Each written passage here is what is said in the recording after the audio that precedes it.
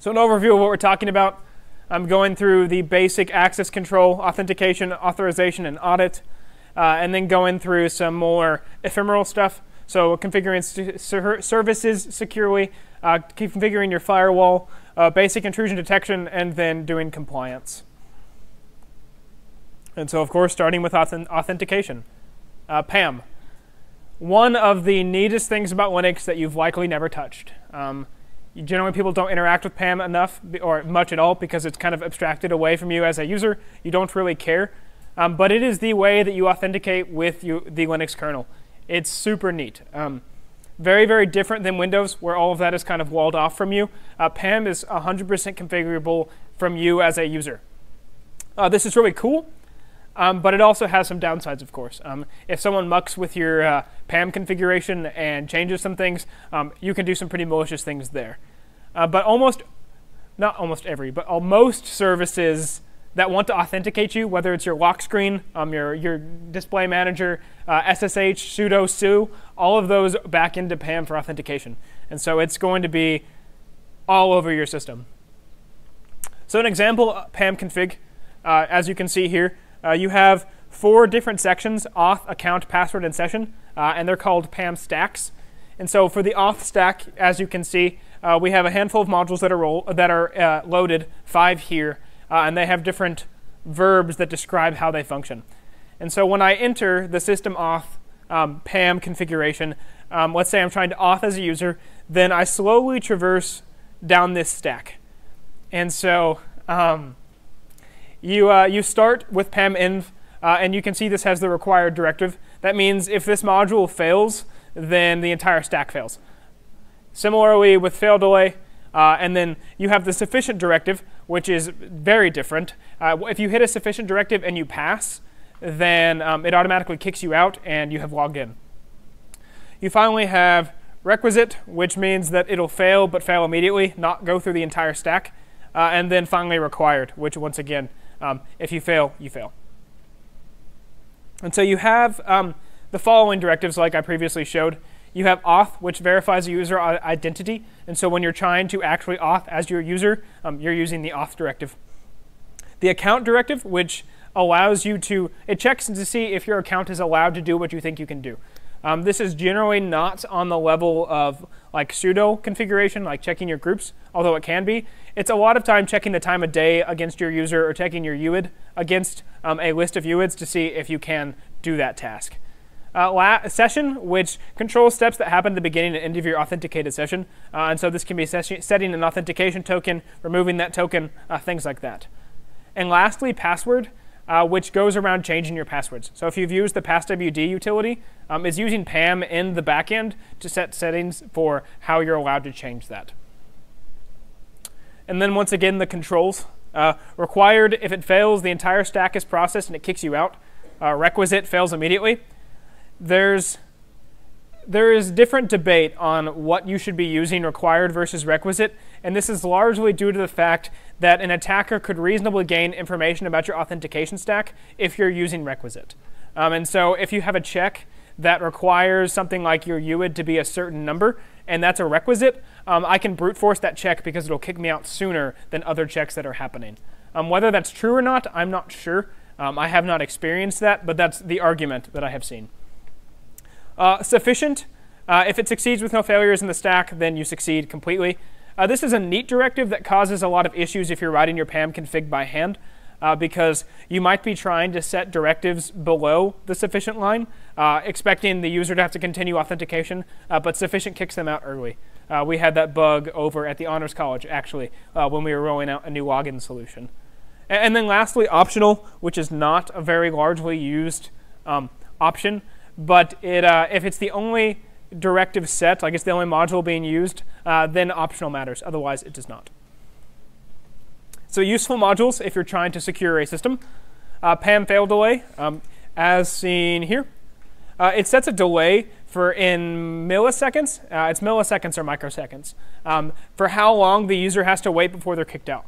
And so if you're trying to stop brute forcing on whatever you're writing the PAM module for, then you would want to use PAM fail delay. PAM Unix actually sets the user authentication from etc password to etc shadow. And so if for some reason your configuration is going to be, your PAM configuration for your program needs to auth off that directly, you can use the PAM Unix. PAM succeed if allows you to set constraints on attributes like UID, and it basically just checks the user who's trying to, so sorry about the projector. The projector's broken, which is why we don't have the screen rolled down. The PAM succeed if takes in a bunch of attributes of your user and then checks them based against configuration you provide, and then will kick you through or not. And lastly, PAM PW quality. A similar one is PAM cracklib. If you used Ubuntu 14, cracklib is standard there. It sets constraints on passwords. And so if you want passwords to have a specific complexity, like a certain number of special characters, a certain number of uppercase characters for your local users, PAM PW quality is what you would use in your password config. In the, what's the .so extension for? It's a so name. You don't actually, when you compile things like PAM fail delay and PAM Unix, you're not actually making an executable file. It's just a library that gets loaded. And so the .so extension is for loadable libraries. So the thing that's actually neat about PAM, like a lot of this configuration doesn't really seem useful because it's like the system configures it for you and you don't really care. But it can be really neat when you're trying to be malicious or checking for people being malicious.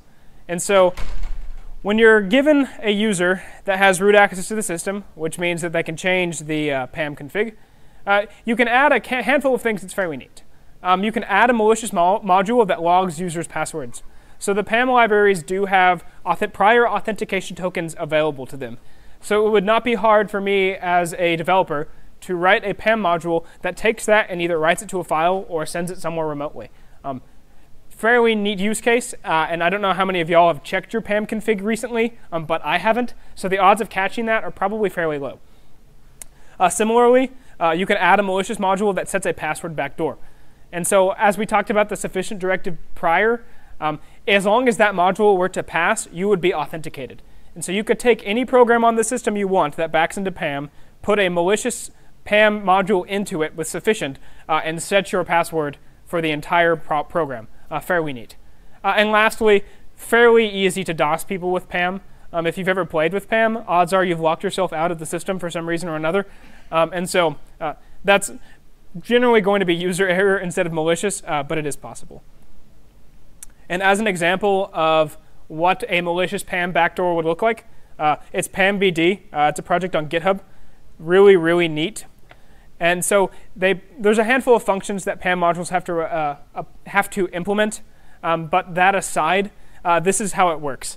And so you go through, and it checks the user password against a string set my password. And if it matches your password, regardless of the user, it kicks you through successfully. And so I could drop this in someone's SSH configuration for PAM. And if they have PAM enabled in SSH, I have a backdoor password to any user that can authenticate with SSH. Super, super neat. And on to authorization, which Andrew will cover with sudo. So if you've used a Linux system, you've most probably used sudo at some point. And basically, most people just use sudo to get to the root user or to get to using a here, I'll go to the next slide. Basically, you're going to be using sudo if you need to get security privileges, which is typically root. But if you don't know, the sudo can actually do a lot more than that. There are a lot of different commands that you can do in sudo, and you can actually use it as a logging system to check and see if someone's added a user or someone has done a sudo command. If you give access to your box to someone that has sudo privileges and you trust them, but you still want to see what they were doing on the box, you can use sudo replay, which is another great functionality. You can configure your sudoers in etc sudoers, and basically what that does is it just lets you determine who has access to sudo and who has access to what kind of sudo command. So A lot of you might have used, I don't know, when I first started using Linux, I used sudo su. Didn't know really what it did. I just thought it let me get into the root directory. Basically, what I did, or what it does, is it switches you to a super user. Sudo su is just switching you to whatever user you instantiate. So if you type in sudo su and a username, it'll change it to the username that you type in. Another one is sudo tac I, which switches you to the user root environment. So instead of dropping you in a sudo shell in whatever environment you're in or whatever directory you're in, it basically just switches you to a shell that's independent of the one you were in previously.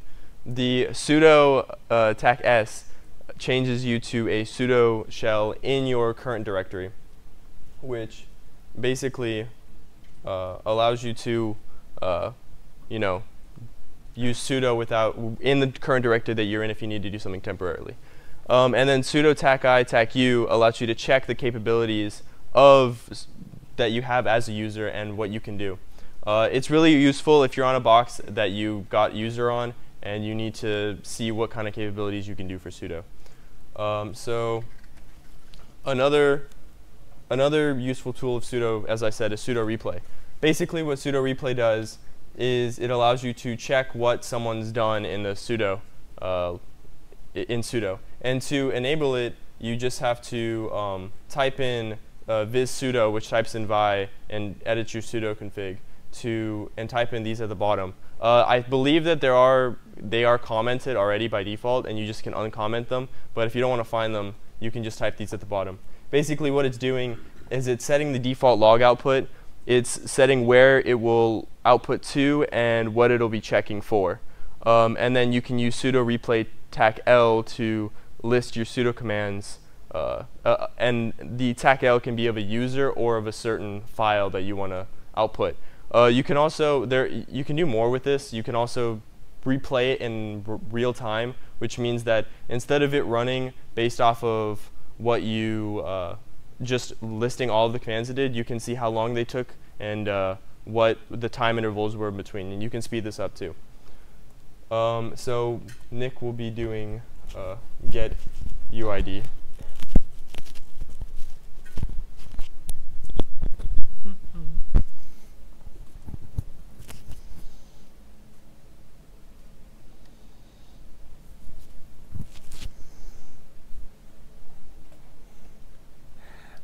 And so with setuid and setgid binaries, you have the ability to take the permissions of the executable that you're using. If you've ever been playing around with chmod and you see the mysterious first octet, it's like if you ever want to change permissions, you set like 0755 or 0644, but you always set 0 because you don't want to mess with that first octet. Setuid and setgid are going to be part of that. So setuid sets the process owner to the owner of that file. And similarly, setgid sets the process group to the group of that file. And generally, when you're dealing with this, it's because you want to take a executable and allow that to run as root, regardless of the user running it. Very popular to be seen in sudo. And so this can be useful to enumerate, particularly if you're on a box that has custom developed software. And so if you're looking for it, the find utility is fairly great if you've never used find. And so you just type in a path and then list the permissions, 4,000 for setuid binaries and 2,000 for setgid binaries. And this is like, it sounds trivial and like it's not going to be useful, but your system now is only as secure as your root setuid and setgid binaries, which is a really, really big deal. If you've ever heard of GNU Screen, an alternative to tmux terminal multiplexer, that was originally installed as of summer 2016, I think it was summer 2016, as a setuid binary root. And so an exploit via Screen allowed any local user to become root and completely attack, own the system, just because Screen was setuid. Fairly big deal. And similarly, if you've ever played some war games where you SSH into a system, generally you're going to see setuid binaries here. If you're traversing through the levels as different users, they allow you to grant user access in a manner that allows you to exploit users. Fairly neat. So as an example, if we hit, we scripted all of our stuff because that way we don't have to type it wrong. And so if we go look at setuid,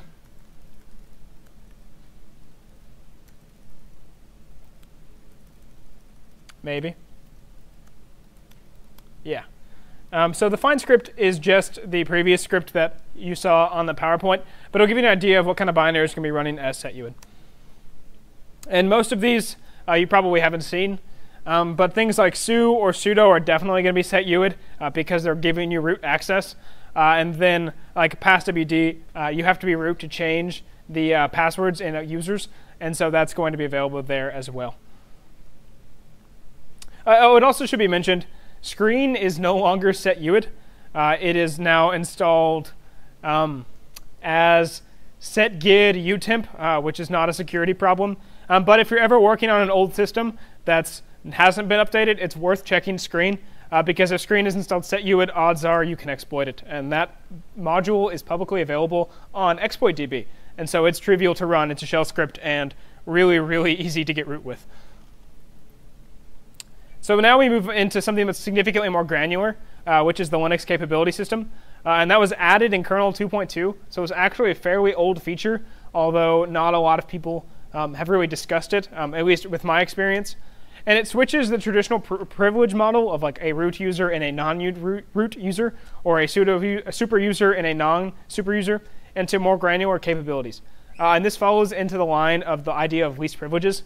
And so you're allowed to assign binaries only the things they need to continue executing, which is a fairly neat idea. Question, explain setuid and setgid again. All right. And so setuid allows you to, I'll show you all the files. That'll make a lot more sense.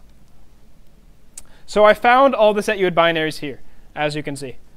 So if I check the permissions of these files, sudo for instance,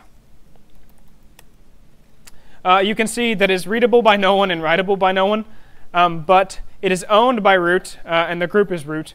And it has an S here in the execute slot. That means it's been setuid. If you check, depending upon how your color scheme is, a lot of time these binaries show up red, which is fairly handy to identify them quickly. But whenever you run a process or run a binary, it takes the user of the person. It takes the user permissions of whoever's running it. And so here the username is CSG. And so if I were to run it, it would be running under the privileges of CSG. In the case of sudo, because it's setuid, it takes the privileges of the user root, which means that assuming sudo is written correctly, I can't do anything. But if I found an exploit in sudo, I can immediately become root because the process is root, regardless of who runs it. And so this makes permission significantly more difficult, because if you don't realize one of your employees wrote a setuid binary that's root, and it's terrible, and like you can break it really easily, everyone can get root on your system fairly trivially if they can break the binary. So why might someone mistakenly make a setuid binary? Because it sounds like a terrible idea. So let's say for some reason I wanted to write a wrapper that, as root, could set user, like I could modify privileges in the password file, so I could change users there. So I write this really neat script that allows you to do that, and so it edits the passwd file. I can add users at will. Really, really handy. Anyone can run it because it's setuid. It gives me the flexibility of not caring about permissions. The setuid binary can literally do anything at once, and that means me as the developer doesn't have to care. Until I write it poorly, and then you break it very easily, and that is that.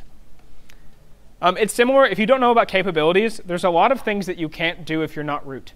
Writing raw packets to a socket, you cannot do, which you may need to do. And so you, instead of setting a capability to do that like you should, you set uid because you don't know what capabilities are, and then it's very easy to break. And back to capabilities.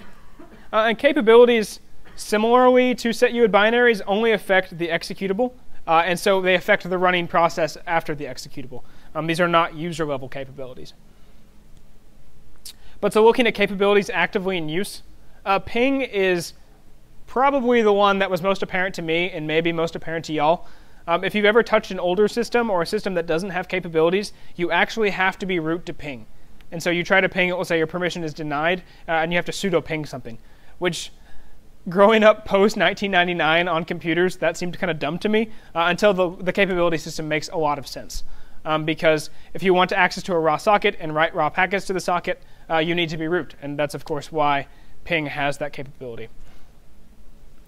So this is useful ways to manage capabilities. A handful of binaries available to you as a user or an administrator to interact with these. Getcap will list all of the capabilities available to you. Setcap will set the capabilities. And then capsh will list the capabilities available to the current process. So if for some reason you have a shell that you're trying to exploit because you're legally exploiting the system, capsh may be a handy way to enumerate what you can do. Because just because you're not root does not mean you can't do all the things root can do if you have all the right capabilities. And I'll demo that really quickly so y'all can get an idea. And so we have a very simple script. It just runs getcap tac-r. It operates recursively over a directory, making it really handy to list out various capabilities. And you can see the only one here is ping, which has the effective permission of catnet raw, as well as catnet admin. And there's a lot of capabilities. I think there's 38 right now. And so it can be very difficult to establish what is doing what. But that kind of stuff is easily Googleable and not really useful to know what all of them do immediately. There's some consequences of this, unfortunately. It seems like a really great process to make all these rules granular and allow only certain things to do certain things. But some people have claimed and demonstrated examples of how a large majority of the capabilities are more or less equivalent to root access.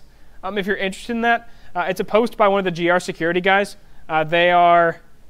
Their organization is in an interesting state right now. They used to develop a system similar to SE Linux or AppArmor. They quit developing that 2 summers ago. It's within the last couple of years. But one of their developers posted this link. I would recommend reading through it if you're interested in capabilities. It describes things like how the ability to mount a file system is equivalent to root because you can continue to backdoor things. Super interesting read, but kind of more in-depth on capabilities than we were looking to go. And on to file access control lists with Andrew again. So file access control list seems kind of redundant if you use chmod because it's basically, you think it does the same thing. And it does do the same thing at the end of the day. You get to change what user has what access to what directory and what they can do in that directory. But you can set a bit more specific permissions with this, with set flac, if you want to say that, with set user file access control. So it just allows you to set a group and set a user and set what permissions they have for each file and each folder. And you can even change what file and folder that user has access to on the fly. You can set this with rules for people who even create users. So if you create a user and they created a part of a certain group, you can set that user to be a part of a certain group without having to chmod the folder or the file for them to access.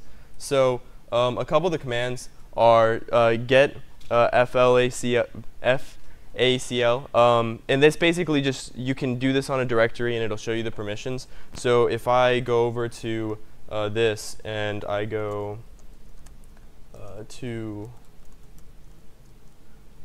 and I just created a script for the set, but if I do get FCL and then I do the directory test, it basically is going to show me that the file or folder, which it's a folder in this case, is test, and it's owned by CSG and the group is CSG, and the user CSG has write access to it. If I want to change that, I can simply use the set command, and the set command allows me to modify the user's permissions over test. So basically, you're using the M tac to change the permissions of the user CSG to have write, read, or read, write, and execute permissions. So if we just run this then and we do another get on test, we can see that now we have now this user CSG has write, read, and execute permissions compared to when it only had write permissions. So this is really helpful if you're doing something like running an SFTP server where multiple people are getting on and putting files. Instead of having to go in for every user and set them to be able to go into certain files, or setting a group and everyone going a part of that group, you have more control over what user does what. Whenever I ran an SFTP server, I used file access control so that whenever a user logged in or created an account, they would have a certain default path that they could go to and log in as. So Nick will be doing auditing.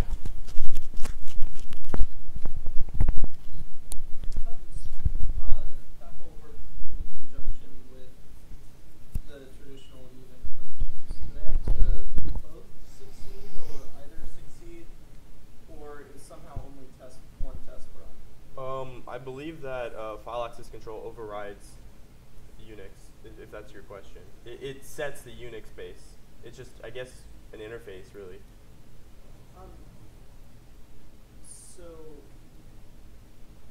you can, if you're a user and you don't want to run sudo, and you want to set permissions on your file for another user to access, that's what you would use file access control list for, really. So you don't have to sudo to be able to change it. So it overrides. It overrides. okay, but does it continue to display the old Unix permissions if you look with lstech now? It shouldn't, but we can check. I think it does. It does? Yeah. Oh, 5. So if we take his script and switch it to remove, actually we have other users we can add. So if we look, we have the permissions on that a group can read. And so if we chmod 0700 on test, you can see we now removed at the Unix level the permissions. And take that and make that group, specifically group CSG test. And so because it was the same group, it is changed. I'm not sure on other groups. So if we look on other groups, let's say the cockpit WS group. Or the Andrew group. Andrew group will work. And that also changed it. And so get fackle test, right? Fackle. And so as you can see, I guess at the group level, it must be as permissive as an underlying level, is what I would assume. Yeah. Is that what you've experienced? That's what I've experienced when I used the SFTP, or whenever I did it with SFTP.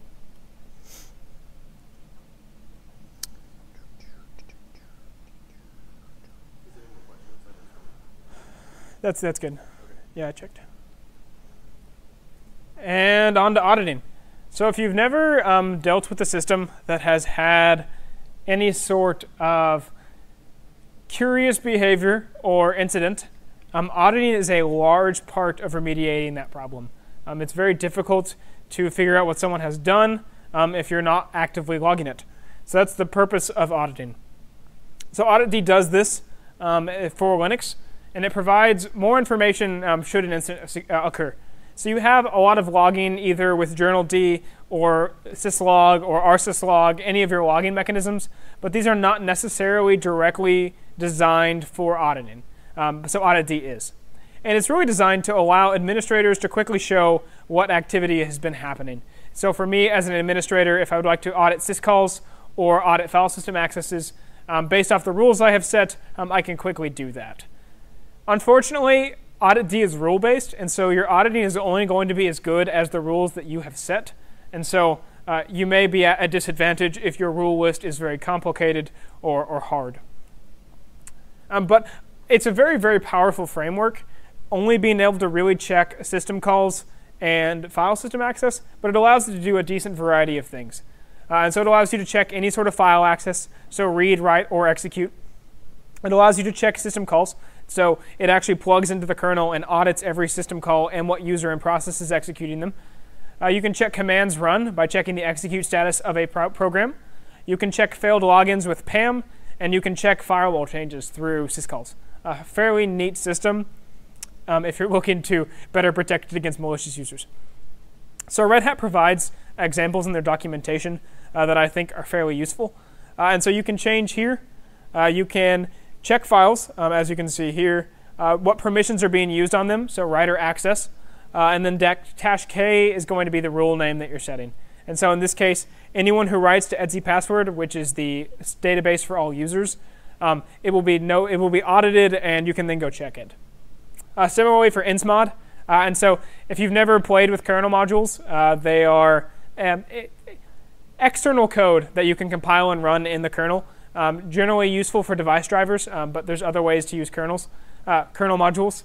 And so here you can check anytime someone executes insmod, you take that and audit it as a module insertion.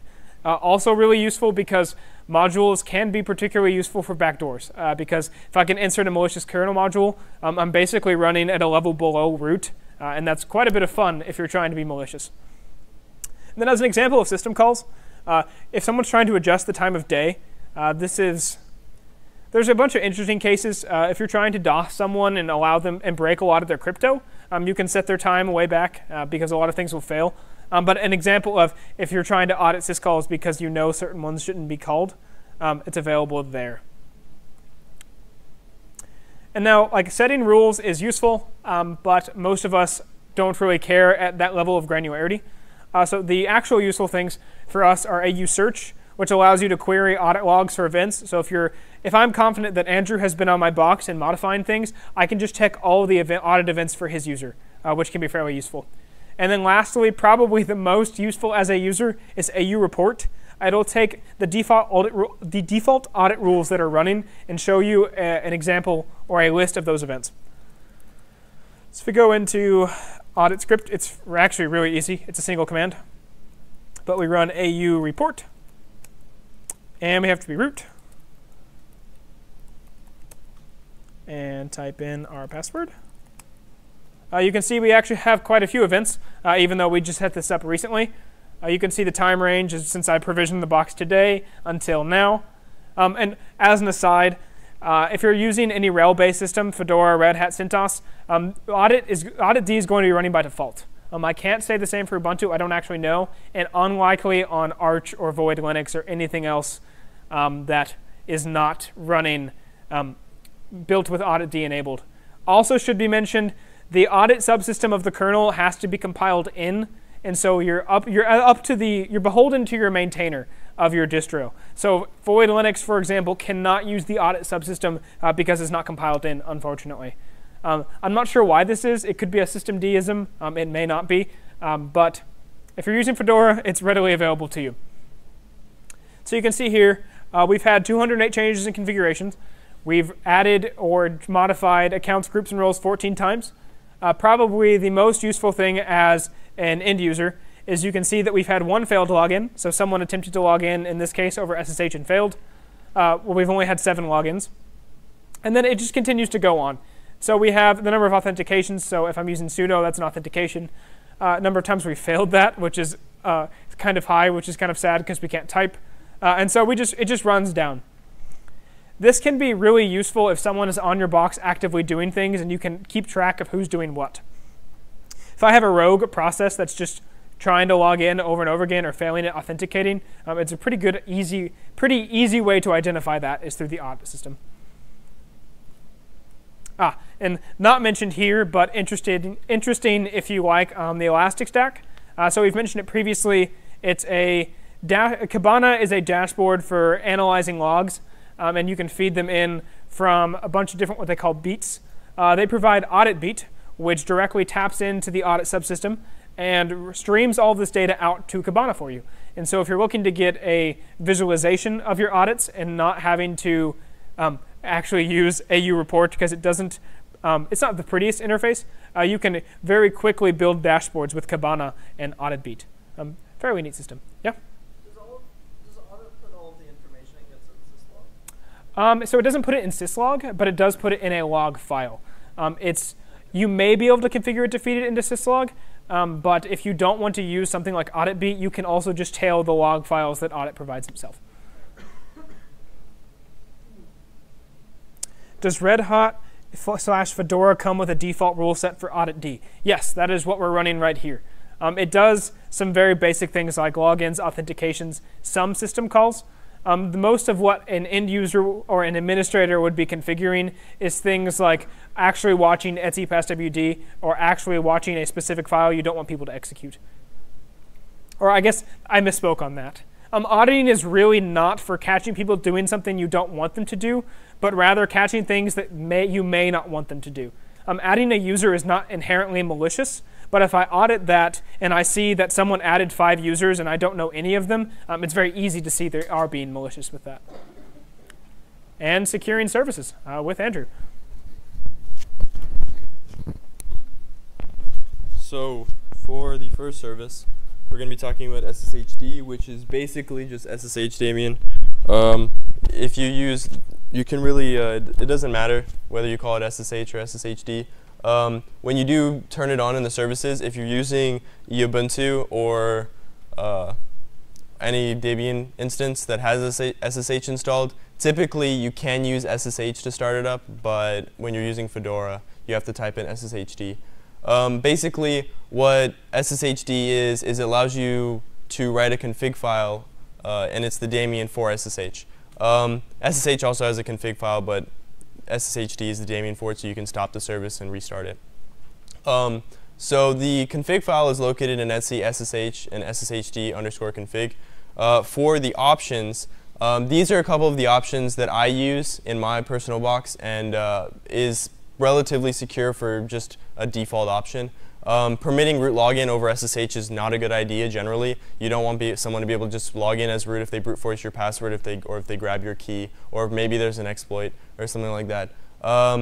Public key authentication basically allows it so that if you create an SSH key and you add it to the public key section, which is can be located anywhere, then this makes it so that you can log in with that key.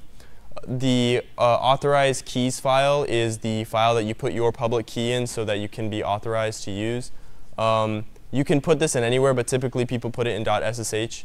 You do have to make sure the permissions are right, so you can chmod 700 or 644 for inside the file. And then password authentication. I don't use password authentication for my boxes because I have the key. But if you want to use password authentication because you think your password's strong enough, or you don't think too many people are going to be hitting your box or it's secure, you can turn this to yes. You can have public key authentication and password authentication enabled, so you can log in either or. But if you do disable both, you won't be able to log in to your box. So keep that in mind. Permit empty passwords just means that people can just hit enter constantly to log into your box if it's permitted. So you don't want people to be able to log into your box with an empty password. If you have an empty password by any means, maybe you install a service that's running that creates a user, and that user has an empty password that you just don't set, and they log in with SSH. So two things can be learned from that: is don't install services you don't know that might create a user, and also don't permit empty passwords. And then use PAM. Earlier, Nick talked about the different PAM rules, and basically this just enables them. You can disable them if you want. It's up to you, really, if you have a PAM configuration or if you don't want to use PAM. If I can quickly show you. Do we have access to SSH config on this? Yeah. Okay. So if I go to this is the location of the SSH config, SSHD config. So I can just let's do less.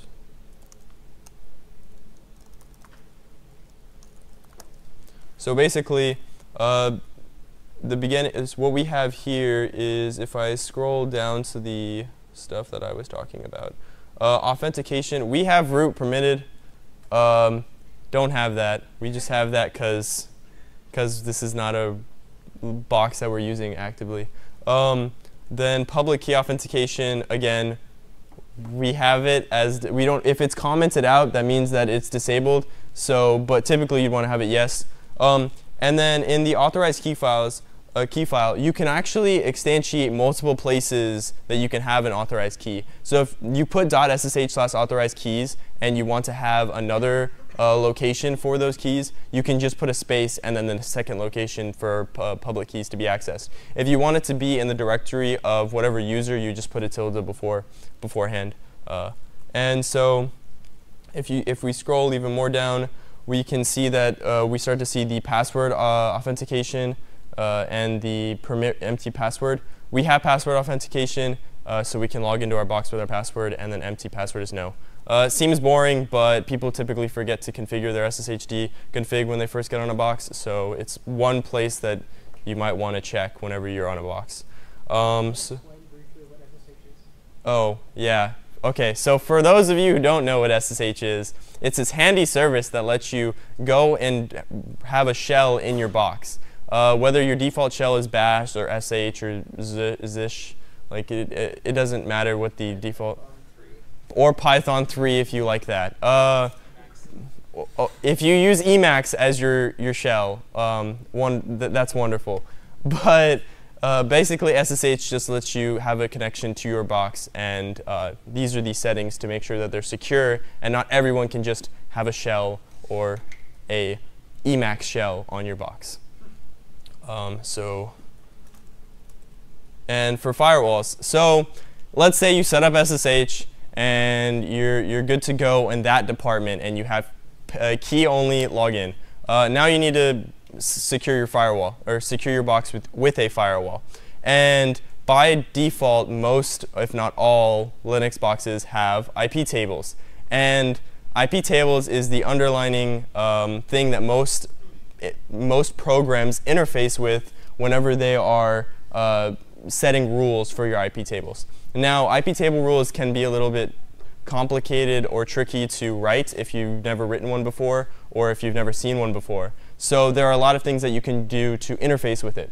IP tables in general, the rule is you can block ports, open ports, you can put certain ports in groups, which means it has certain permissions. So let's say you want the entire IP range of a country to have access to only this port and another country to have access to another port. Basically, that you can set that by setting different zones, and IP tables is really good to do that. You can also just flat out block IPs and block ports, and you can open ports and deny ports.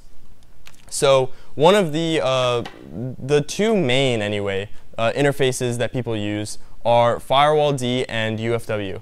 If you're using a RHEL, Fedora, CentOS box, you will most likely have firewalld, or as some people know it as just firewall CMD. If you're using a Ubuntu or a Debian box, or you installed UFW because you like UFW, then you will have UFW. The difference between these is firewalld more acts like an API. It basically just gets information from IP tables and sends information to IP tables. You're not really, it's not interfacing anything other than just sending commands to IP tables in a really nice, pretty format. UFW, it has a full GUI if you install the GUI. If you just use the command line, it just makes everything simpler as far as whether you're using UFW or firewalld. It just makes the output and input a lot prettier. Another thing is I would recognize is that if you have firewalld, you have to reload every time you add a rule. Or if you add 3 rules, you need to reload at the end of that. UFW typically reloads on its own. Also, you can set it to not reload on its own. I think by default it does not reload on its own, but you can. Yes, you have a comment? So you're saying that when you use firewalld to change the rules, you have to manually cause the firewall to reload the rules? No, you have to do firewalld tac reload. I don't. If you had a permanent rule, if always pull immediately. yeah. Yeah, I always just said permanent and temporary. So. Which is not by default what people. So the general case is that you have to you should reload if you're setting a rule like that. Okay. Anyways, so if we go on to some commands, to start up firewalld, systemctl enable firewalld if you're using systemctl. And then to start the session, systemctl start firewall. That's just basic Linux starting commands. But whenever you want, if you want to actually see if the firewalld is up, you can check the state of it.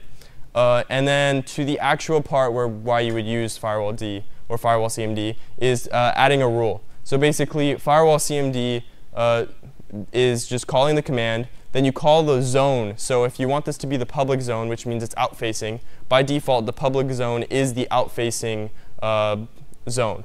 So you add that to the zone. You add the service. So let's say you want HTTPS because you're running a web service.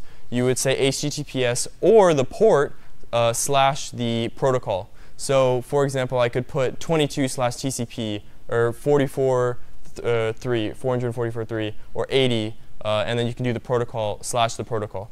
And then again, to reload the rules, it's firewall CMD tac reload. So if I quickly go to this box and I quit out of this, and I go back to our scripts that we have that likes to freeze, if I can simply cat the firewalld start script, which basically just enables and starts. Don't run sudo in your scripts. I just don't want to type it. So if we type that, and we do nothing at all. So if I do status firewalld, we can get that it is active and that it's running the dynamic firewall daemon. So if I want to check using the firewall command, I can simply do sudo firewalld, or if I believe I have a script for that. So basically, it's going to be checking the state. So if I do, it's running. So it gives me a very condensed version of what the status was, which is nice if you don't want to read all of that, if you don't have an error. And then to add a rule, I have this script, which basically all it's doing is it's enabling SSH on the public port, and it's making it permanent. It's already enabled because I'm SSH to do it right now, but if I run it, then it'll just tell me it's already enabled, so I'm doing nothing at this point. So if I want to reload really quickly, I type in firewall cmd tac reload, which I don't need to because it's already enabled, but that's how you add a port or add a port to firewalld, which interfaces with iptables, which is your firewall on your box. So if I go back, I can start talking about UFW, which is very simple, and it is on Ubuntu if you install Ubuntu by default. I can't test it because we have a Fedora box, so you're just going to have to trust me on these commands. But UFW status, it checks the status, whether it's running. It'll have similar output to firewall CMD state. Then allow port, UFW allow 22. Yes, very simple. You can just allow it's 3 words. Very simple. There is more complicated commands for UFW, but for the purposes of this tutorial or this overview, this is a really basic way of allowing ports and IPs. So you can do the same thing with an IP address, actually. So if you did UFW allow IP and then the IP address, it'll allow that IP address. Or if you want to deny an IP address, you can deny an IP address. Or if you want to deny a range of IP addresses, you can do UFW, deny from then the range of IP addresses that you want to deny. Another useful tip for UFW is that make sure the service is running, because it might not be. I've had that problem.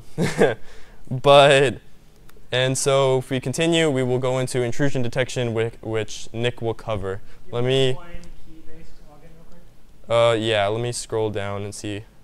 That's the Oh, that's the question? OK. So key-based login is basically where you have, it's like a key to a door. There's two parts of the key. There's the key and then there's the lock. In this case, the lock has to allow that key. So when you generate an SSH key, you're generating a lock and a key. And when you put the lock on the computer as the authorized key section, you can use your lock to unlock the door or unlock the port to get into the shell. That's a really, really basic way of explaining it, but I hope you understand. Sounds good? OK. Now let me... Sorry, headphone users.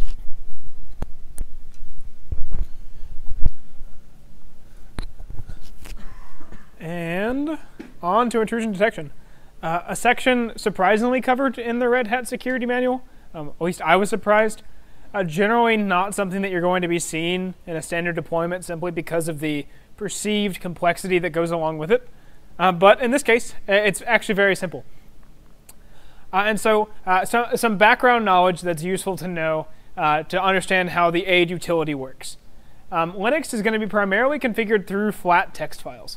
Almost everything on your system can be configured with a text file, which is, opinions aside, if you're a Linux fanboy, you probably like it, and it's really handy. And so, for example, every user on your system is an etc passwd. Every password on your system should be an etc shadow. It may be in etc passwd, and if it is, Google how to fix that real quick because it's not good. But passwords should be an etc shadow. And then, like previously discussed, all of your authentication configuration will likely be in etc pam.d. So, like, why is this useful? So AIDE, the Advanced Intrusion Detection Environment, kind of snapshots the file system state based off what you describe it to take a snapshot of, and then compares it on subsequent runs. And this doesn't sound very useful. It sounds kind of trivial, actually. But it lets you do some very, very powerful things. And so if we look at my box where I have AIDE set up, we can take... Oh, I didn't write the AIDE scripts. That's OK. So the AIDE utility is fairly simple. You can start it with AIDE tac-i, and you initialize the database. We can take a look at the AIDE config file. Conf. And they have a bunch of basic config at the top. Should be mentioned, these are not the default rules shipped with Fedora. They are actually a lot more complex. I made them a lot simpler so it would run a lot more quickly. But it's very, very basic. All we do is check the integrity of etc passwd. And so in this case, we are going to check the last access time, the last change time, user permissions, as well as the contents of the file.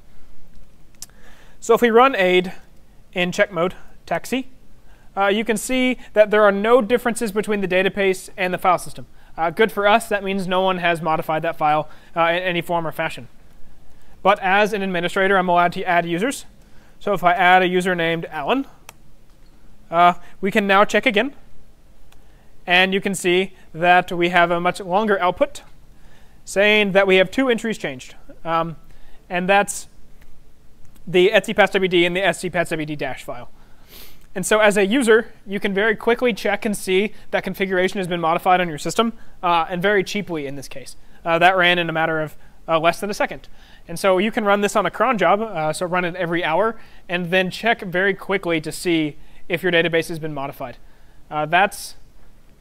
It sounds like that doesn't sound like a super big deal, but if anyone gets on your box and adds a user for any sort of persistence, you can trivially check that. That's just a cron job you run every hour and send an email on a failure. And you have host intrusion detection system, trivially. Super, super handy. And just for sake of completeness, you can update the database with AIDE tac-u if you're root. And it runs again. It dumps the file into a new database. You copy the database over to the expected location, and you're good to go. You can even, if you're feeling really paranoid, you can take these outputs of the hashes of the database, and then you can store those elsewhere. And so if you're on a system and you think it's been attacked, you can check and make sure the hash matches.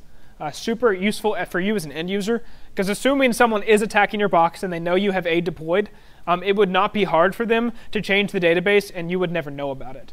But as long as you can check the hashes, they really cannot change it. Like cryptographically, they can't change the database and you not know about it unless they find a hash collision, or it'd probably actually be a pre-image attack.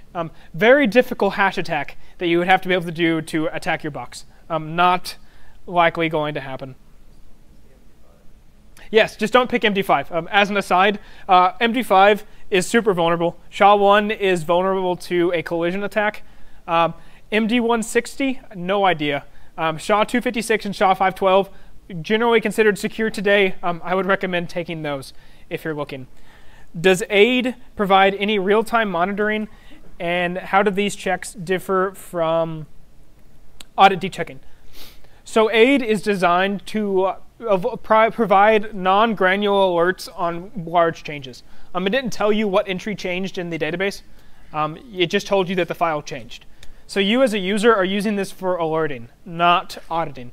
Very similar but different concepts. Auditing is going to be used, you know that you've been attacked and you want to find out what they did. Alerting is, I'm being actively attacked recently and I want to stop it now. And so it doesn't provide real-time monitoring, but it's designed in a way that you run it on a cron job, which means you run it every periodic time period.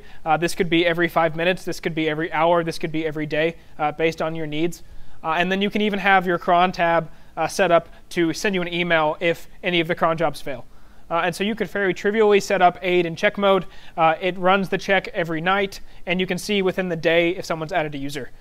Depending upon the number of files you're checking, if you're doing only very small number of files, like the past ABD file, you could run that every 5 minutes. And like you don't care because it's so cheap, and you can tell within 5 minutes someone's added a user on your box, which could be you, but it may not be.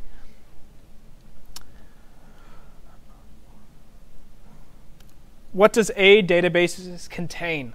Depends upon how you configure it. You can have it be very granular. You can have it be very verbose. And by default, it's going to check file permissions, I think owner, and group, and the content as well. It's largely information that's found in the inode. It's mapping that to the database. But that's all fairly configurable. If you don't want all that data, you may not. And so you just may not care. And if you're like looking for more, AIDE is super well documented online. It's fairly verbose in features. And so if you're really looking to configure this on your system, I'd highly recommend reading the documentation yourself, not just deploying the basic config I just showed. Oh, rough. We were doing so good without crashing the questions. Oh. And that's that. So new questions once again. Oh, continue recent. Oh, can we continue? Let's go. We can continue. Awesome. And so now on to compliance. If you're dealing with any sort of system at any sort of business that has to touch any sort of private customer data or payment card information, any sort of medical information,